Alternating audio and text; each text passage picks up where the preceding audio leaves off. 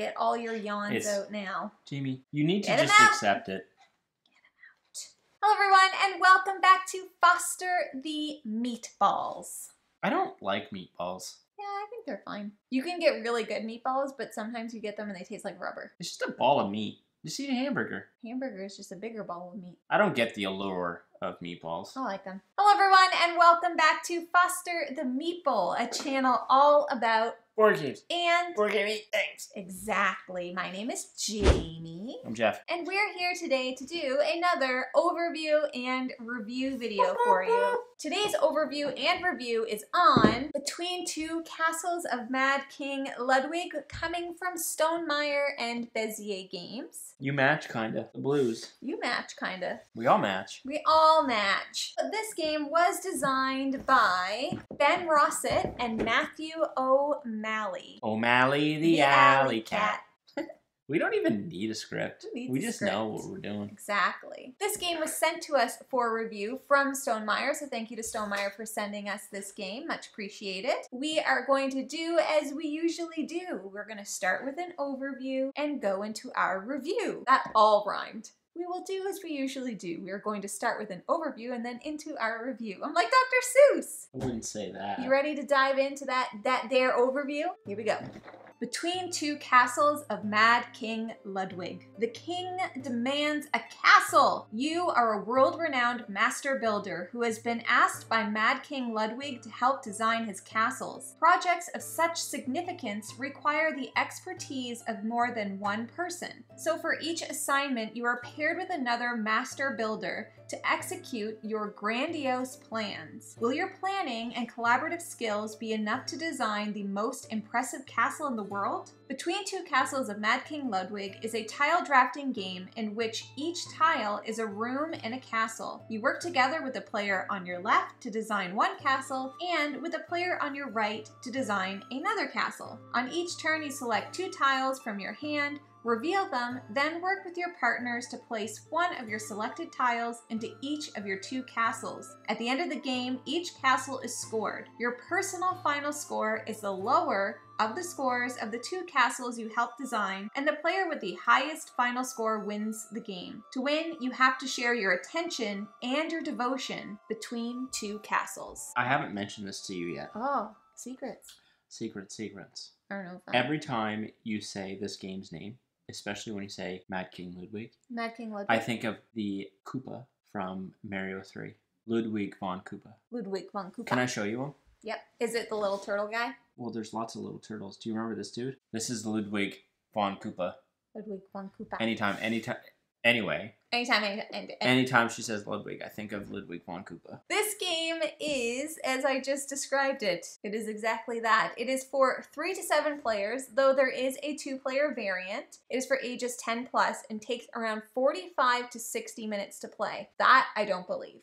We can rip off a game of this pretty quickly. We've played it at 2-player, 3-player, 4-player. Yes, we've played this now at 2 players, 3 players, 4 players. That's it. And that's it. We don't know any other people. And I think all the games lasted relatively the same amount of time. Although, I'm wondering if it's because we are just randomly, we're just like, and placing tiles. Yeah, we need to get better at the cooperative aspect of this game, I think. Yeah, we'll talk about that within our review, I'm sure. In a nutshell, this is a semi-co-op tile placement game. You're building out a castle between you and a partner, and then you and another partner, so you got 2 castles going on. Mm-hmm. And you're really drafting tiles. 100%. Each tile type scores in a different way. Mm-hmm. And there comes a little reference guide that shows you how that works. And at the end, whoever has the most points from their lowest scoring castle wins. Yep. Tile drafting, a tile placement. Castle building. Semi-co-op, tile drafting, tile placement. Yeah.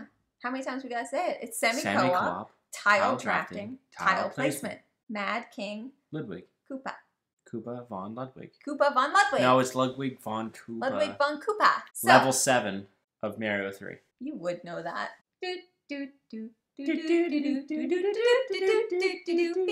What are you singing? I don't know. Let's jump into our review, starting with the theme. The theme game is, just as I had already said, you have been assigned to build a castle by the Mad King Ludwig. You're building castles. You are a master builder building castles. Yep. That's the theme. I think the theme's pretty cool. I don't know. You could probably paste on something else, but Yeah. like thematically, it makes sense that you are a builder. You are given rooms essentially. Yep. To build out a castle with rooms and outdoor spaces. So I think it all fits. Yeah, and like thematically as well, it does make sense that it would be semi-co-op because you're not going to be building a castle by yourself. What are you, Superman? Yeah. You want to build a castle with help from other people, but you want your castle to be the best. Exactly. Yeah, makes sense. I don't really know what else to say about the theme. No, like Jeff it's pretty said, straightforward. I do think a lot of different themes could be pasted on this. Like you could be a dungeon builder. You could be a something. And it would still work out just as well. So that's the theme. It has a really short overview of a theme. Yeah, and I think the reason for that is the fact that it is that simplistic. Exactly. You are a builder building a castle, and the tiles are the room. And we should mention, we have never played Between Two Cities or Castles of Mad King Ludwig, which this game is a combination of those two games. I think Between Two Cities is a Stonemaier game, and Castles of Mad King Ludwig is a Bezier game. I would like to play each of them because maybe that would help me to appreciate this game a little bit more. Yeah, maybe. I mean, I don't know anything about either of those two separate iterations. But yeah, it could be interesting to have the context. Yeah. So let's jump into components. First of all, I do want to say I do really love the artwork on the box. I think it's very well done. It's very blue. Obviously, we really like teal and blue. Let's start off with the rule book. So as per usual, Stonemaier typically has this very unique rule book paper. No, I know exactly. It's like, I know exactly what you mean. It's almost like it's weaved. Yeah, no, it is. Yeah. It's crazy. So it's not like glossy. It's like a plasticky feel. Yeah, I don't know. It's good quality though. The rule book is very good. I'll talk about that later. Right now we're just talking about the quality, but it's got like, I feel like you could spill water on that and it wouldn't, it would just like it'd be like, bead. not today. It would bead off of it. Next up, you get a scoring pad, which is what you use when you score the game. The coolest thing about the scoring pad is that you get to name your castles. So like if Jeff and I had a castle, we would give our castle a name. And then if this person and I had a castle, we would give that castle a name. She says that, and every time the name is Jeff Jam. Jeff Jam. Every time. That's true. That is true. Okay. So she's like, it's so cool. Never actually uses it. No. Probably because I'd name the castle Boob Fart or something. We could have called the castle that. I'd be fine with that. Next up, we have 1, 2, 3, 4, 5, 6, 7 castle tokens. One of them is NSFW. Looks like a wiener. It does. Can I say that? Because it does. I won't show that one. I'll have to blur it out. Anyways, it comes with... It comes with 7 wooden castle tokens. So the castle tokens are just what signifies which stack of tiles are yours. So each player gets their own little castle token. I like that it comes with a light lavendery purple one. Yep. They're good quality wooden castles. I really appreciate that Stonemaier always has really good trays. 100%. Comes with next, actually, not yet, everybody wait. Next, it comes with reference cards, which is another thing that Stonemaier does very well. Yep. Really, I'm not as sure about Bezier because the only Bezier games that we've played are the Silver series and they do have reference cards, but I don't know about the rest of their games, but Stonemaier usually does have really good reference cards, so they tell you exactly where the tiles can be placed, how they score, what their bonuses are, so every player gets one of those, and that is fabulous. Then it comes with 2 trays filled to the brim with tiles. And what Jeff was just saying is that what we really appreciate game trays. Yeah. And it is so helpful in keeping everything where it should be so that everything isn't just loosey-goosey, willy-nilly in the box. I really appreciate when game publishers consider this sort of extra effort. Yeah. Trays, recessed player boards. Yep. Like, I understand things cost a little bit more. Yeah. Upgraded. It just makes me think about like Lost Ruins of Arnak, where everything is just in the box and it's like so disorganized and overwhelming. Like this just makes my brain feel good. I just like when things have a place and are organized. Everything is just so. In each of these trays, you have many, many tiles. Apparently you just can't get into them. In the yellow tray, in the yellow corner, you have all of your specialty tiles, your specialty rooms. So when those are the attendants? Yeah, the attendants, they get put in the throne room. Those never came up. Yep, we've used them. I've used them. I didn't tell you that this was the bonus that we got once, and I just put it in the room. But anyways, within the yellow tray, you have all of your special tiles. Basically, you get a special tile when you achieve 3 of the same type of room in your castle. Then you get some kind of a bonus. So in the yellow tray, there's fountains, towers, grand foyers, and royal attendants. So they really usually just have like an added bonus type of way of scoring. Fountain is just 5 victory points. So you don't have to do any other effort except lay that tile down and you're good to go. The yellow tray also comes with bonus cards, which you get when you hit 3 utility rooms. Yep. Once again, just more ways to score points for the end of the game. Yep. That's everything that comes in the little yellow tray. All of these pieces are like thick cardboard pieces. Yeah, component-wise, it is good. Component-wise, it is good. In the red tray, I should have left the lid on before I took it out of the box. Put it anywhere. Very good. In the red tray, you have more cardboard tiles. You have your throne rooms. So between each player, they'll get a throne room, which each of them have unique scoring abilities on them. And then everything else that comes in the red tray are your tiles to build your room. So how the game works is each player gets 9 tiles. They get to look through them. They select 2, 1 for each of their castles, and then they pass their stack of tiles on to the next person. That's the drafting element. All of these tiles are shuffled in. There's different kinds of rooms. There's living rooms, outdoor spaces, hallways, or I should say corridors, utility rooms, basements, sleeping rooms. Did I already say food rooms? Nope. Food rooms.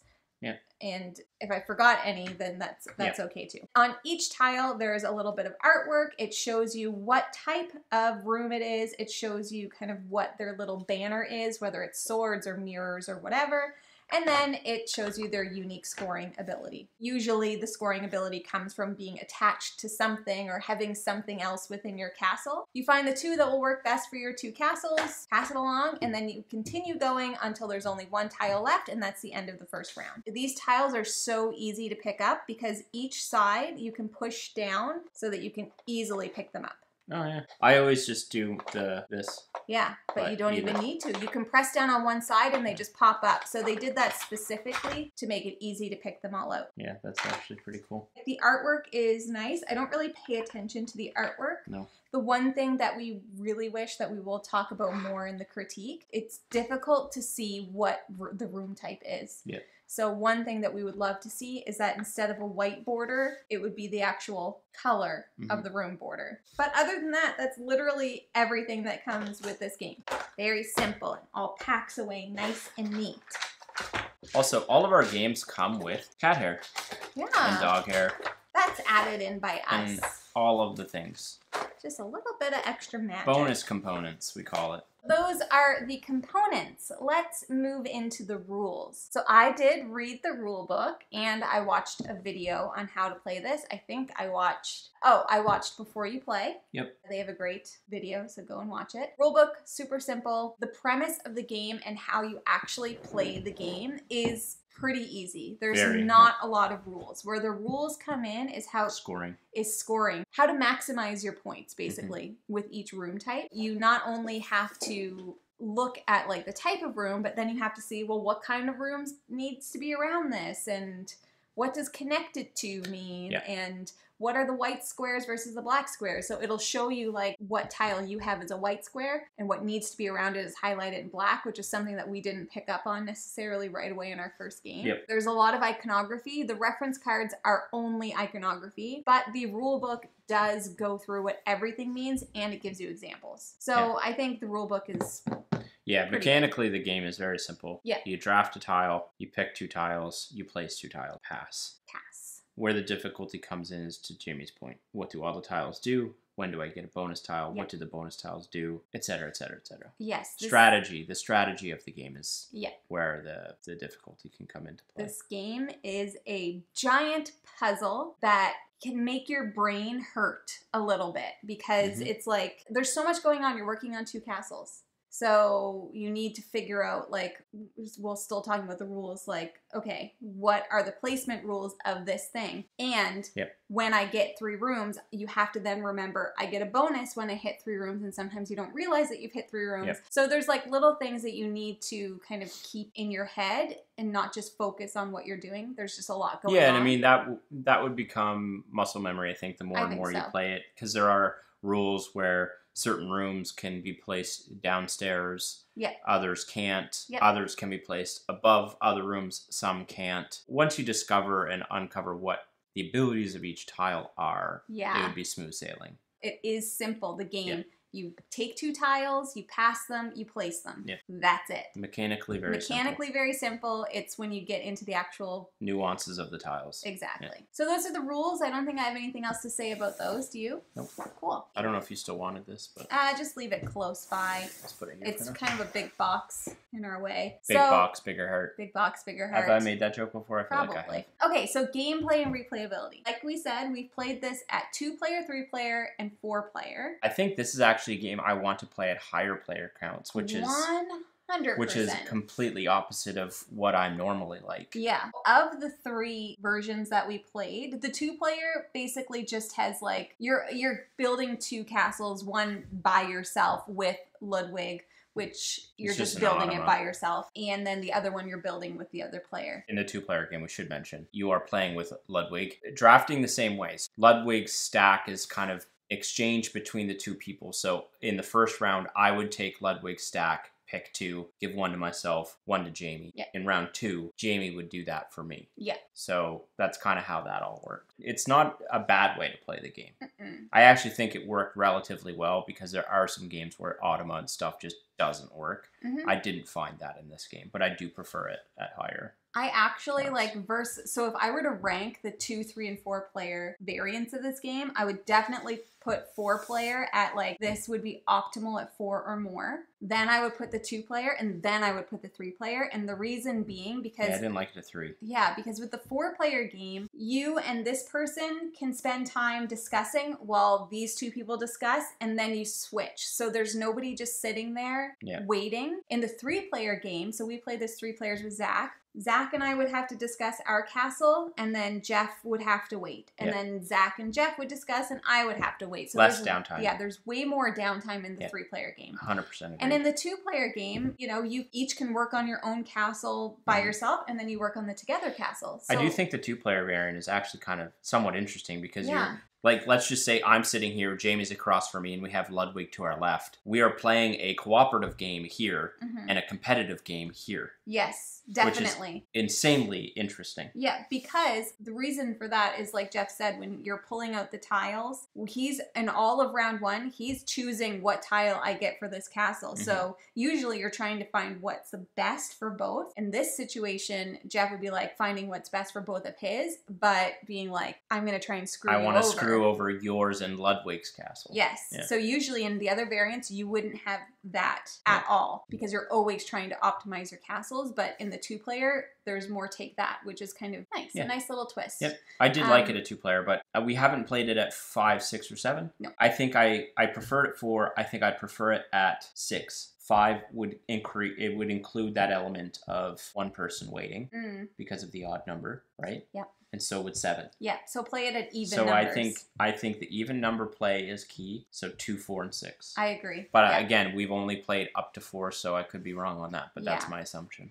With the gameplay too, like we said, we play this very quickly. But I think like we don't put enough thought into what we do. Sometimes with this game, cooperatively. So like I'm picking, last night we were playing the 2-player version. So I'm picking like, yep, this is for mine and Jeff's castle, and I just go ahead and place it. What you're supposed to do is discuss. So there's only maybe 1 or 2 times where we even felt like we needed to discuss. Yeah, and I think that's an us problem, not a game problem. Yeah, I think we try to get too into the efficiency piece of like, we want our turns to go quickly. There definitely was a lot of instances where I would place a tile and be like, I know she would think I should put this here. And same for you. You would place one and be like, this is the most optimal way to score points here. Yeah. But we never really discussed it. It was just kind of like, yep, okay, yeah, I agree. Yeah. And that's where a lot of the missing bonuses and stuff come in. Because we missed a lot of those triggers, and I think that, yeah, that's definitely an us problem. But if you don't have the mind of the puzzler, then that's going to be a problem for you, because you're just like, well, I found this and I know that we need it, so I'm just going to put it here. Whereas somebody who's like super like methodical and puzzly might be like, okay, well, this to optimize this needs to go here, and you need to put this here. And yeah, I don't know that our brains always work in that way. Yep. I think it depends on who you play it with. But yeah, so definitely the player count changes the game. Other than that, the gameplay is very smooth. Where I found the most hiccups is with the iconography. Like, what does it mean? We had some trouble understanding what the connected to means, and I had to read that page of the rule book a few times. But yeah, other than that, like, I don't really think that many people are going to struggle with the actual gameplay besides the strategic part of it. Agreed. I mean, I've never lost this game. Nope, she hasn't. So I think my mind does work in a bit more of a puzzly way for these types of things. I like to look at the big picture and put it all together. Replayability, I think, is pretty good, actually. I agree. I was going to say, I think where this game shines, again, it's a very quick, puzzly game. It would take a lot of plays for me to be like, I'm over this. Yeah. Every time it's different. Every castle's different. There's so many tiles. Yep. It's always going to be different. So there's also expansions that you can get with this to enhance the replayability. I really don't think there's an issue with replayability. If this is the kind of game that you're into, I can see you wanting to play this over and over and over again. And we always use this reference. This is a game that I would want to sit at a cottage, have a coffee in the morning, and just do a puzzly game. Yep, definitely. You know, if you got a group of people that you're hanging out with over the weekend, and yeah, it's just a puzzle. You're just playing a puzzle game. And I don't think we haven't really played anything like this, so it's relatively unique. Like the way the game plays, and like I've played games where you've had to optimize like your little setup, but the semi-co-op aspect of it, and the fact that you're not necessarily hate drafting, except for in the 2-player variant where you can, is a little bit different. Anything else on gameplay and replayability? Nope. Moving into our critiques. Jeffrey? Yeah, so Drop my phone. Each tile has a white border and has color inside of the tile to designate what type of room it is. This game would be improved exponentially for me if the border replicated the color of the room. Basically, we'll have upwards of 10, 12 tiles in your castle. And maybe it's a me thing, I have a hard time to identify what types of rooms are in my castle. Because the bonuses, again, score with 3 of one type of room. Yeah. You will score a bonus. And I don't know how many times we've missed it. I've missed it because I'm like looking at my castle and they're all white tiles. And I'm like, oh, I actually do have 3 orange. I do have 3 utility rooms. I do have 3 parks. The parks are easily identifiable, actually, because the border is a light blue color. So I can always tell when I have 3 parks, but the rest of the rooms have a white border with color inside. And I just wish that the borders of the tiles replicated the color of the room. I'm a visual person. Yep. You have 2 castles in front of you, so to be able to quickly analyze to see what you have, seeing those 3 colors vibrantly in your view would just make it exponentially better for me. Yeah, I think if anybody has trouble seeing, like me, I'm like squinting, like, what is that? The colors do like help. I can identify them pretty quickly.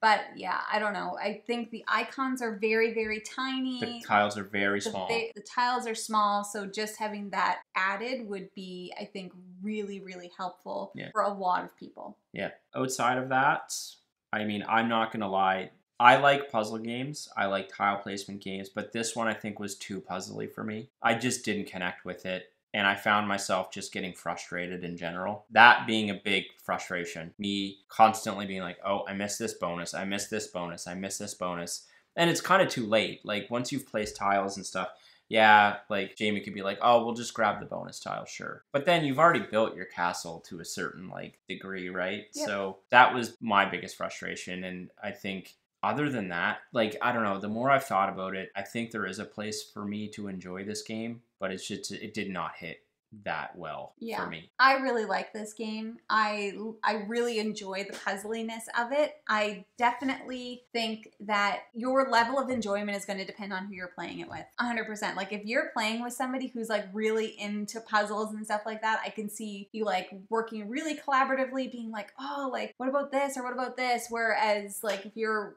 playing with people who are like, I don't really care about it, then you are just going to do the place and whatever. I think that's a fair point. If to play this game with somebody who is like as excited about this as Lance was about Lost Ruins of Arnak, I think it would just be so fun. Yeah, that's a good point. Like in our plays, 2-player, 3-player, 4-player, it was never like this overly enthused, like involved experience. No, the first time like we were tired, Jason was beat down from the fail of the trail, Western Trail.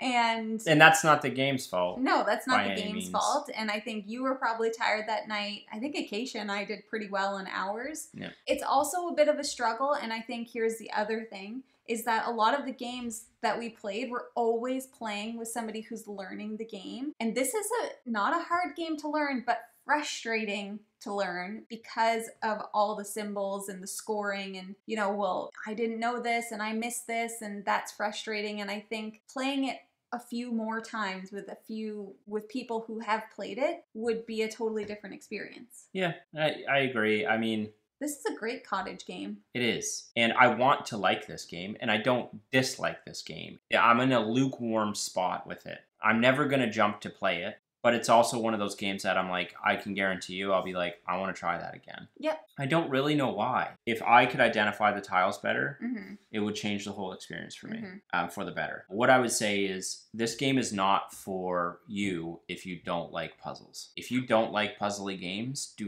this is not for you. Don't do it. That's pretty much it for me from a critique standpoint. I just really struggle with the colors on the tiles. I really struggle with that. I'd be really interested to know what this game would be like as just a competitive game without that semi-co-op piece. Just to be like, hey, I'm working on this thing. Like you have your own? Yeah. And you're like, you can hate draft.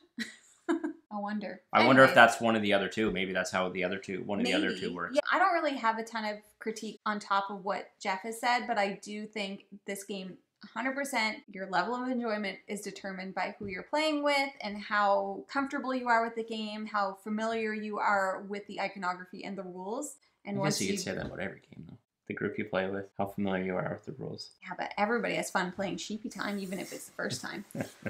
Anyways, yeah, those are our critiques. And like, I do really, really like this game. Is this like a top 10 game for me at this point? No, but I dropped my phone. Who knows? Maybe someday. Final thoughts. I think I was harsher on it. We just played this again yesterday. Very harsh on it last night. At 2-player, and I was very hard on it. Very, very hard on it. I left that play being like, I don't ever want to play this game again. In retrospect, I think a lot of the problems are not the game's problems. They're my issues. It's an attention to detail thing that I struggle with, and I struggle with that. That's a really good point. In a lot of what I do in life. I just have scatterbrain, and so when I am not assisted on things like seeing color vibrantly or easily, I'm going to struggle with a game. Yep. So after that play last night, I was frustrated, and I was like, I can't get this to connect with me. But then I thought about it this morning, and I knew we were doing this review, and I'm like, you know what, 80% of those issues are a me thing. Do I wish that the game came with better colored tiles? Yes. Is that really a huge issue to be mad at the game about? No, I don't think it is. Yeah. I think the game mechanically plays really well. It's a great puzzle if you like puzzles, and it's definitely something I would want to play with a group of friends that enjoy puzzles, because I do think I agree with you. It would be exponentially better with people that bought into that cooperative, competitive nature of things. I don't tend to lean towards the cooperative nature of things in games anyway. So I think this game was behind the 8 ball to start. My final thoughts are, I enjoy this game. It's not a game that I want to get rid of by any means. I do agree that this would make a fantastic cottage game for that one day when we buy a cottage on the lake or the ocean. Someday. I don't know what it is. I don't know what it is either. That makes that a game that thing for me. Games? Yeah, I think it is. Because we're like Patchwork, this one. So yeah, Sagrada. It's a middle of the road game for me. Not a love, don't hate it. What rating would you give it, Jeffrey? I think I was a bit too harsh last night when you asked me that question. I think it's probably like a 6 for me. Yeah, I was thinking probably 6.57. It's not a love, but it's a like. I think I would grow to like this. It would grow on me the more I played it. Those are our thoughts on Between Two Castles of Mad King Ludwig. That king, he do be mad though. Let us know down below if you have played this game or if you've played the 2 original games. We would love to know your thoughts. There it goes. That's the 3rd time and you didn't learn either. That time it actually fell though. You didn't learn any of the times. Hopefully it didn't break. Let us know if you've played any of the variations of this game. We would love to know. If you are interested in purchasing this game, you should definitely start by checking out your friendly local gaming store. For us here in Halifax, it is the Boardroom Game Cafe. How do you say all that without taking a breath? I'm very, very fast. I talk all day. That's my job. Definitely check out the Boardroom Game Cafe if you're in Halifax. All of their information will be underneath Jeff's little dangly finger and down below. Ugh, get that out of here. We have a Discord, and we would love for you to join us on that Discord and talk to us via GIF and talk to us about all of the things like movies and food and pets and what else have we talked about lately? All I'm going to say is we have a GIFs only channel. Yeah. But every channel seems to be a GIFs only channel. And if you jump in the GIFs only channel and you accidentally type words, Jim, people gonna be at you. Jim, you're gonna get the Barbie GIF. I don't even think Jim noticed. That's fine. Jim can do whatever we love you, he Jim. wants. We love you, Jim. You have free reign to do anything you want. Exactly. Just don't be a meanie or a weenie in the Discord. He would never. Yeah, we love Jim. So yeah, definitely join us on Discord. We have a great time in there. Don't be afraid to jump into any chat. It may seem chaos because Leanne's just throwing out fire Elmos. Yeah. But other than that, it's just good kind of chaos. Yeah. We also have a Patreon if you're interested in supporting us. All of that information will be down below as well. Feel free to join us on social media. We have Instagram and Twitter at Foster the Meeple. And other than that, if you like what you see, please consider subscribing to us here at Foster the Meeple. You can click the little red subscribe button down below, give this video a thumbs up, all that good stuff. Yep. But that's all that we have for you guys today. Thank you for watching. We hope to see you again soon. And now we say... Later days. Goodbye! Later days! Do you think I broke my phone? Probably. That wasn't me farting, that was the phone.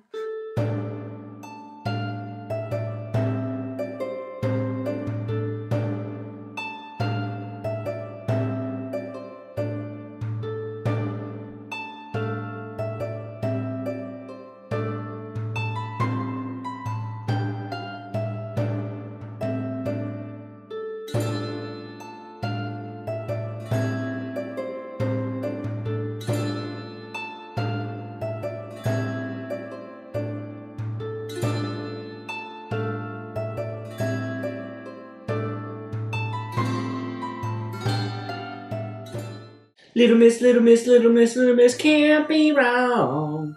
Was that a song about me? Yeah, actually. Hello everyone, and welcome back to Foster the Meeple. Foster the Beeples. Whoa. The hair on my nose. It's upside down.